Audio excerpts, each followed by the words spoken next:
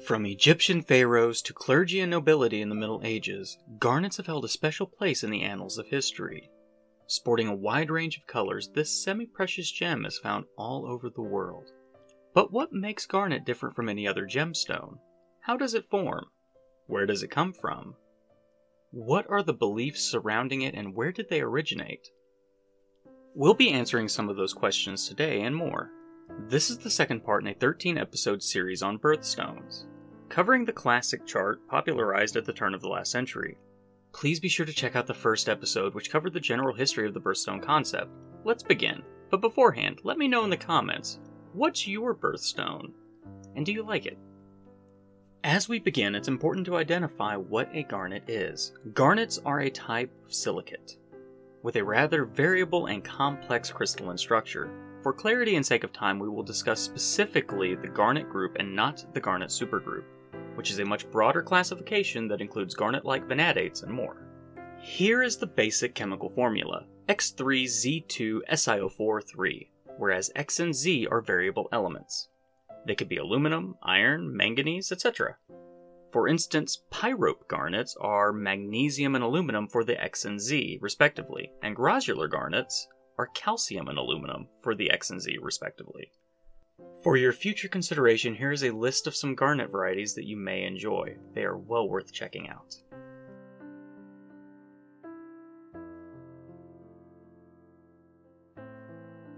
As stated earlier, garnets come in a wide range of colors, not just red, and the various X plus Z elements in these chemical formulas are what cause this color variance. For instance, uvavorite is a gorgeous green, and that green is caused by the presence of chromium in its chemical formula.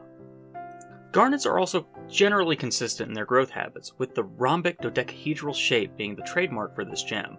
Rhombic meaning that the faces are diamond-shaped, and dodecahedral meaning the crystals are 12-sided. Garnets are common in highly metamorphosed rock, and more rarely in igneous stones. They form under very high temperatures, and as such, geologists will often use garnets as an indicator stone for the temperatures that their host rocks, or matrix, formed in. Garnets have been called by many different names in history, but the most common ancient name for garnet was carbuncle, which is just fun to say, but this generally referred to red gems in general. Standardization in crystallography and mineralogy had yet to come into practice. Similarly, in the Middle Ages, ruby also referred to any red gemstone, a common example of this being the Black Prince's ruby in the English crown jewels. A vibrant red gem that is actually a spinel, and not what we consider a ruby today. The word garnet, however, is derived from the medieval Latin granatus, itself derived from the word granatum, which is the genus for the pomegranate, a many-seeded fruit that the Greco-Roman world associated with the gemstone due to the jewel-like appearance of said seeds. However, even in ancient Rome, it held several names. The earliest recorded name for the garnet was... that's not the word. The word's on the screen, I refuse to attempt to pronounce that. It was called that by Tertamus, commonly referred to as Theophrastus, and Theophrastus called it this somewhere between 325 and 300 BCE. Between 77 and 79 CE, Pliny the Elder called it Garamantic carbuncle. That was a mouthful.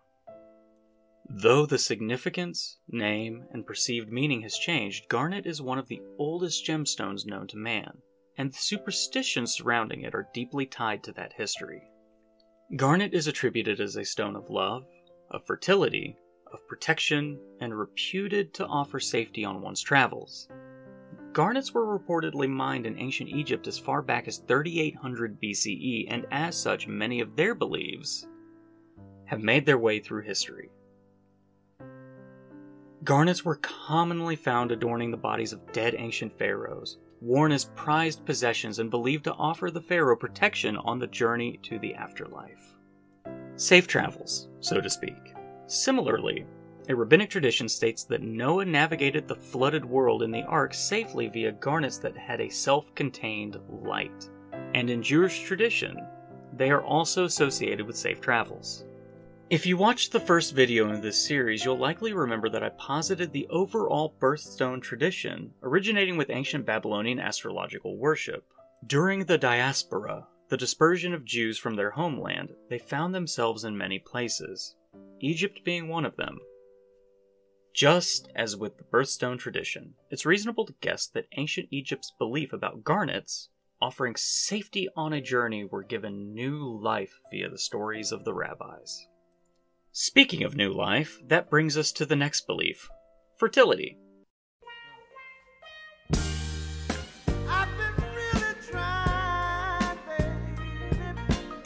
The ancient Egyptians also venerated garnets as a symbol of power for the fertility goddess Isis, placing them in the eyes of her statues. You can learn a lot about somebody by looking into their eyes, but names also have meaning.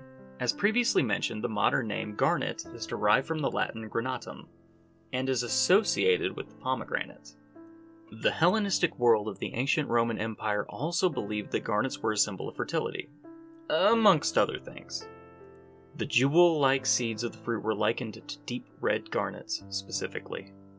Those seeds played a key part in the love story of Hades and Persephone. These are the Greek names. They're more recognizable than the Roman ones. The myth has several iterations, but goes something like this. Hades, god of the underworld, steals away Persephone, goddess of sunshine and unbeknownst to her, soon to be queen of the underworld. Her mom, Demeter, is not happy about this. What mother is, really. The seasons go all out of whack until she is allowed to see Persephone again. To guarantee, side note, guarantee, Garomantic carbuncle, granatum. I wonder if they share a common etymology there, but I digress. To guarantee her return, Hades feeds her some kind of magical pomegranate seeds. Or he gives them to her. Again, there are several versions of the story. The magic pomegranate seeds essentially bind her to him, like marriage, and guarantees her return. Some versions of the story depict the seeds turning into garnets upon her return to the underworld. Yet, stepping out of the mythology for a moment, the gemstone also had real-world applications in ancient Rome. Garnets were highly prized in the Hellenistic world. The stunning gem being featured in signet rings, worn by nobility and government officials alike to stamp the wax that secured official and significant documents. Garnets were a symbol of power and status. Speaking of power, the ancient Persians believed that garnets would imbue their warriors with intense fighting spirit, stave off disease, and somehow protect them from lightning strikes? And here's another odd interjection. I wonder if that last, oddly specific item had to do with the Greco-Persian Wars. Perhaps the lightning belief became prevalent as a means of bolstering courage among soldiers against the Greek god Zeus and his lightning bolts. I have literally nothing to back that up. I've not researched that at all, but I think it's interesting to think about. The Vikings, interestingly, believed that adorning themselves with garnets would also imbue their warriors with fighting spirit. And speaking of disease, in the Middle Ages of Europe, garnets were used to attempt to cure the Black Plague. Again, I wonder if there's a connection. There probably is. The ancient Chinese believed that garnets were the souls of tigers that had crystallized after death. Though technically they believed all red gems were, so that would also include rubies and spinel and other things. But if garnets are tiger's blood, then you just need some Adonis DNA to become Charlie Sheen. I really wish my brain would be put to good use instead of soaking up obscure references like that. Today, the modern metaphysical community associates garnets with safe travels for loved ones, and love in general, the origins of which are quite obvious. Beliefs tend to migrate far more than people realize, and just like an army, they don't form overnight. And I find that those origins are often just as interesting as the gemstones tied to them. The origins of many of these beliefs are one thing, but where are garnets found today? Literally all over the world. South Africa, Sri Lanka, China, Madagascar, India, Brazil, the United States, Kenya, Poland, Russia, Finland, Myanmar, and more. But since I am, and many of my subscribers are in the United States, I'll give a brief overview of a few collecting localities that you can go to yourself. As always, be safe, be legal, and be prepared. Let people know where you are going, take precautions, take lots of snacks, don't trespass, and if you can, find a gem and mineral club in your area, or at least one that you plan to hunt in. They are a wealth of information and knowledge, and may get you into places you otherwise won't be able to go. Number 1. Garnet Hill Recreation Area off of US 50 outside of Ely, Nevada. Number 2. Garnet Ridge, or Hill, in Paulding County, Georgia. Number 3. Emerald Creek Garnet Area near Clarkia, Idaho, and you can find star garnets here apparently. It's one of 2 places in the world other than India. Number 4. Several privately operated mines in the Gore Mountain area of upstate New York. Number 5, and more. There are garnet localities in several other states in the United States, including North Carolina, South Carolina, Alaska, and more. If there are metamorphic rocks, there may well be garnets. And since garnets are actively mined, they must have a use, right?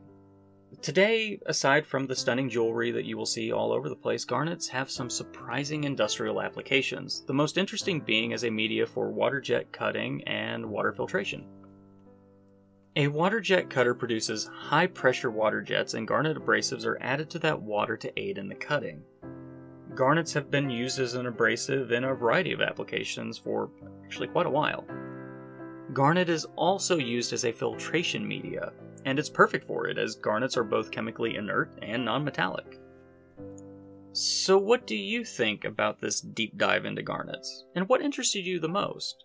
Let me know in the comments, and if you haven't yet, please consider liking, commenting, and subscribing. It greatly helps the channel. Check the description and pinned comment to find links to my Discord and Patreon as well.